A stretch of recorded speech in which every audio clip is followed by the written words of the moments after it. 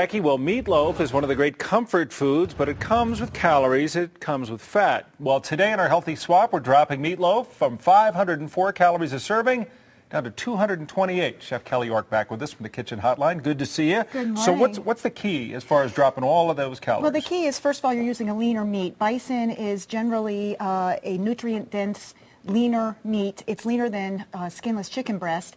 It's also raised usually in the pasture, so it doesn't have all the hormones and the antibiotics and chemicals. And the flavor? The flavor is excellent. It tastes like beef. Actually, it tastes a little sweeter than beef, in my opinion, and it's just excellent. So we're using the bison today to make the meatloaf, and it's a very simple recipe, very quick. Looks and feels like ground beef when you're preparing it, right? Very much so. And then we're going to add onions, carrots, and celery. Always good. Lots of vegetables. Yep. Helps boost up a lot of the nutrients. We're adding whole grain instead of like a breadcrumb, which is just refined white flour. So we're using whole oats and wheat bran.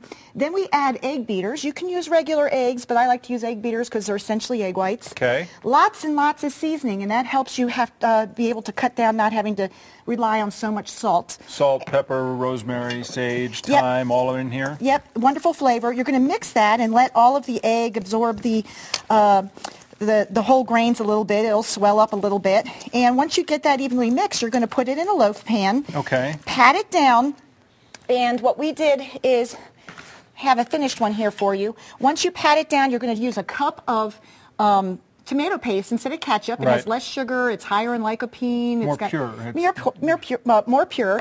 Then we're going to add a sprinkling of black olives. And you put those through a food processor or just Yes, cut you them can down? buy them pre-chopped. Okay. Or you could buy them whole and chop them yourself. And then we're going to add capers to the top of that. And capers are another full of flavonoids, very healthy. All that goes on before we hit the oven? Yes. And then 375 for about 45 minutes to maybe an hour and 15. You want to get it to an internal temperature of 160.